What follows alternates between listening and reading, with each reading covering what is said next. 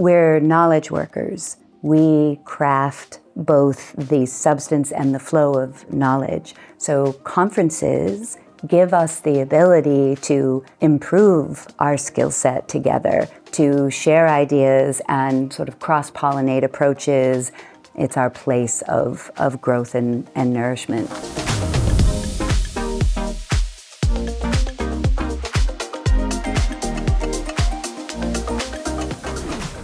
I'm Diana Montalion. I architect systems of software. And at events especially, I also create hands-on learning experiences, the kinds of things that help us explore the practices for people to explore and experiment with what systems architecture is in the modern age. I also wrote a book called Learning Systems Thinking. The work that I do with and for events and conferences is the most important work I do because I think it has the most long-term impact. I think that together we create the potential for change that we can't create alone. And so my whole career always involves supporting communities of practice, being part of conferences, developing experiences for people at them, because I think it's really core to what we do.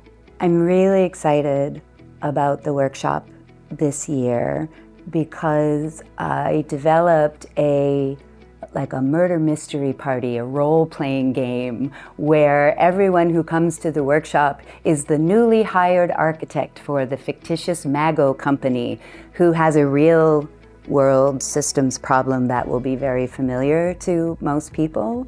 It isn't a passive learning experience. We learn the skills, but at the same time, we're also sort of racing to come up with a recommendation to help this software system rescue itself from drowning. And this is one of the biggest benefits of it being in person this year, because we have a little more flexibility in what we can do. We can play improv games to learn architecture. What we're learning and practicing is three things. One, how do you figure out what to do when there's no right answer? How do you figure out the best possible answer? This is through inquiry, through thinking, through prototyping. What we do is we establish patterns in a system, how the system as a whole changes, moves, and operates, not just how the software itself does.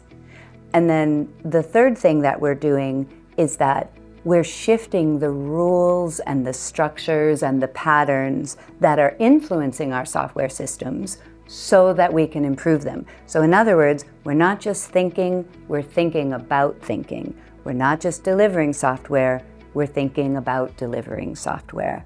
And we're delivering how we deliver software. And if we think we can avoid that, we're probably wrong, because in fact, everything in production is only what we thought, is only what we talked about. If we want something different in production, then we have to think differently. So in the workshop, we're going to just throw ourselves in to a situation in which there is no right answer. There is no one way to redesign this software system to respond to the crisis of software. And instead, we're going to practice developing a recommendation that we have some good, strong, sound reasoning behind will actually make an impact. And different teams will probably come up with different answers, and that's okay. Because in systems, there's usually not one door into understanding what's going on. So we practice. There are two things that we're always overcoming in these scenarios.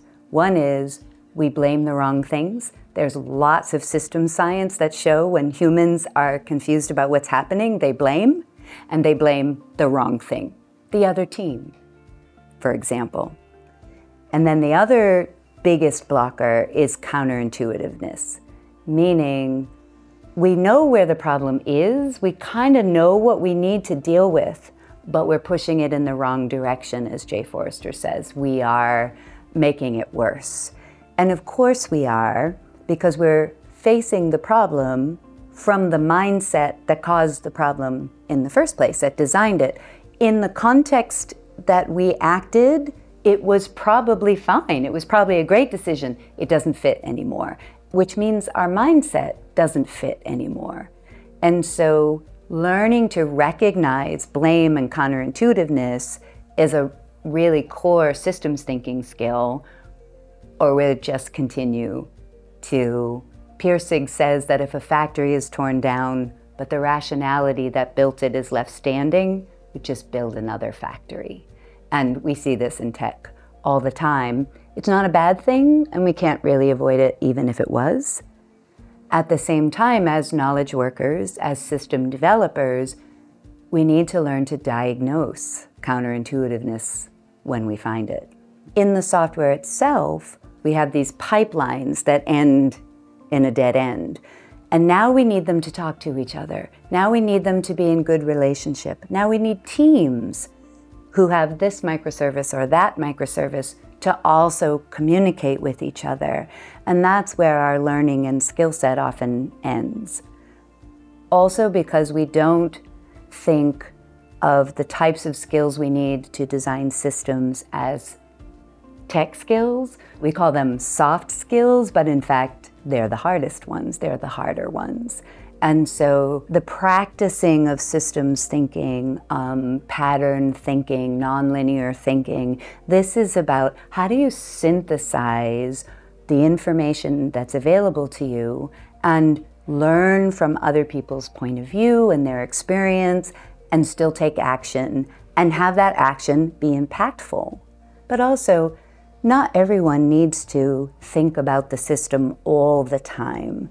It is about us being able to do it together when we need to. It can be really jarring to understand how complex even relatively small information systems are nowadays, how relationally complex they are. And if you're somebody that is good at pattern thinking or designing relationships in people, software, communication, you can get totally burned out playing glue roles where you're just trying to hold together what doesn't want to be together, whether it's the people or the software or both. So I realized that we don't have a curriculum. We have an anti-curriculum. We often are learning exactly the opposite of systemic approaches. And there are brilliant people over the last 50 more years who have contributed to our understanding of systems and systems thinking, but we've been slow to apply them to the world of software, in part because we didn't have to, and now we do. The systems aspect is something that I'm very interested in and always drawn to, and so it became the place where I wanted to try and begin to work with others to develop this curriculum and to be specific about what we could practice that really would make a difference. So in the workshop, rather than explain to people like an academic class what systems thinking is, we just do it. We get together, we create enough of a scenario, enough of a shared understanding, because that's really when we learn. And in the talk, it's about shifting our mindset away from knowledge stock, which is how much I know. We give a whiteboard test to show how much JavaScript we can do, to knowledge flow. How much knowledge can I generate, and how can I enable the organization or just the people around me through software, through the production and crafting of software, how can I create more knowledge flow so that the people who are engaged in the software system get more and more benefit out of using it, out of the relationships between the software parts. And it's something we think about the benefit of a product, but we don't think about the benefit of the system. And the value of a system is how well do the parts of the system work together to do something none of them could do alone. There's so much opportunity for that now. Workshops talks, conferences, they are our opportunity to learn and grow and practice together.